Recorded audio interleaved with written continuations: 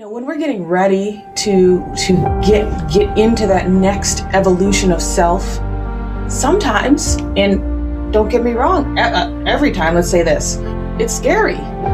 When you know that you're stepping into your greatness, when you know that you need to make a decision that's going to serve you or serve your family, serve your career, serve your community, it's scary sometimes. And there's nothing wrong with that.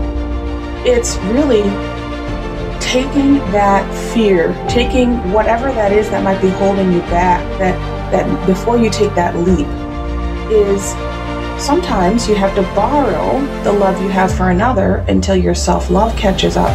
Meaning, sometimes when you're making a decision, sometimes when you're leading into that next evolution of growth, you might not believe in you enough. You might not have that self-worth, and it's real.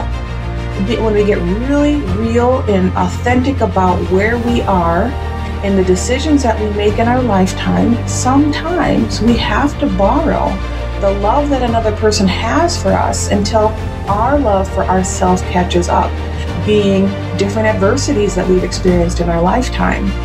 I also go into sometimes you have to borrow the light that others see in you until your light ignites.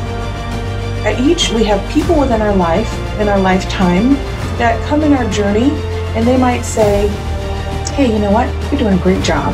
Or, you have so much potential.